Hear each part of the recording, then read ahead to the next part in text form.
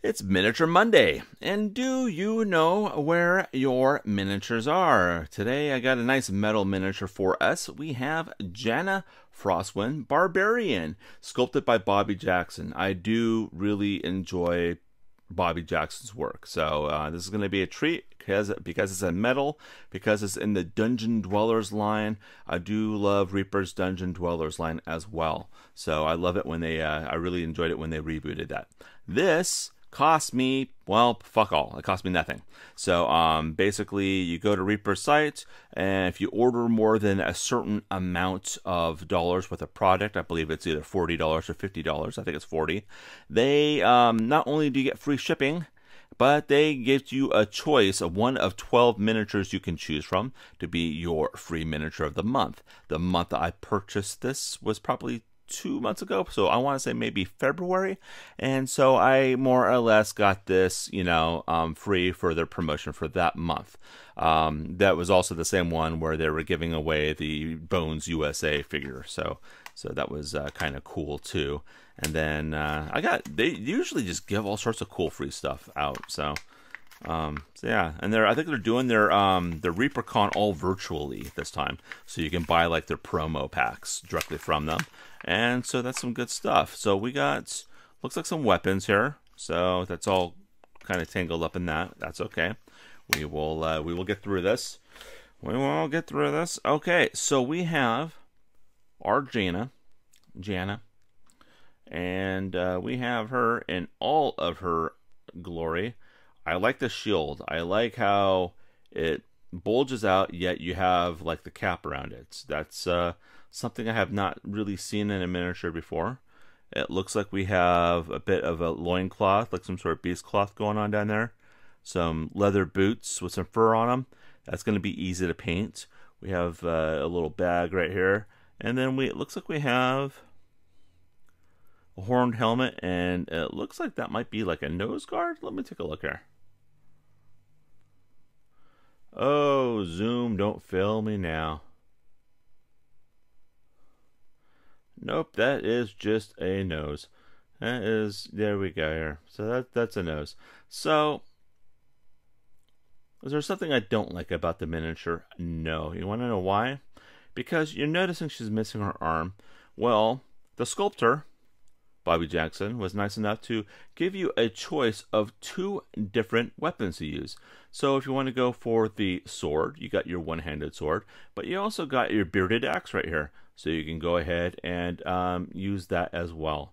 So, and it's cool because it gives you a bit, so you can either attach this on with magnets if you're way into Warhammer 40k and like to put everything on magnets. You can do that. If not, you can just choose one of the weapons, glue it on there, and then maybe you got a bit for maybe another miniature you have that's missing a hand, or you wanted to switch the weapon on. Those are all good options. So that is cool. I like that. It comes with a slotted round base. Now the base is a little bit more than the 1 inch by 1 inch or the 28 by 28 millimeters. So it looks like this base, because it's got this ridiculous little quarter round lip on it. It looks like on the US Imperial system, you're going to have that measure in at right around like just a little over 1/16 is what you got for that. Or if you want to go to any other country but the United States, it looks like you're looking at possibly 3 centimeters. So it is 2 full millimeters bigger than a normal standard 28 by 28 millimeter base. That's what we got going on there. And as far as the miniature herself goes, without measuring the slotta, or the slot base, we have, it's going to be, just probably about, oh, bloody hell, almost about 1.5 inches tall. And then you got maybe a tad shorter than that. And then you got about 35 millimeters tall on the metric system side of things.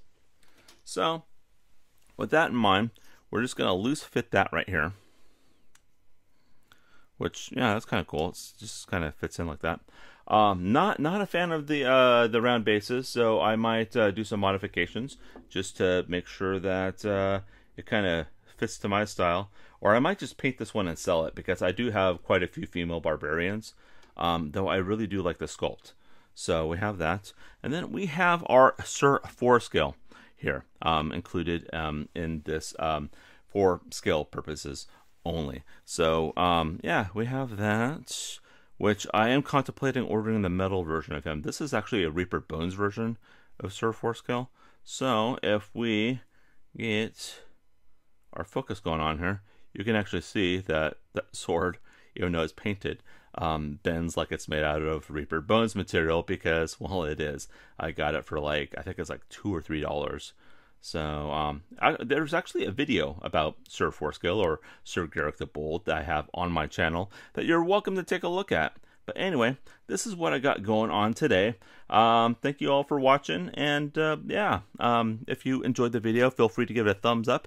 If you in fact disliked it for some reason or another, feel free to give it a thumbs down. I don't think I offended hardly anybody this go around, but give me a minute, I'll make sure to fix that. And then, yeah, if you, you know, so inclined to subscribe to my channel to help me towards my goal of 1,000 subscribers, you are more than welcome to do so. And I heard YouTube's going to be changing a lot about how they do advertising and all that stuff lately. So, you know what? Who knows? I might not get any monetization at all.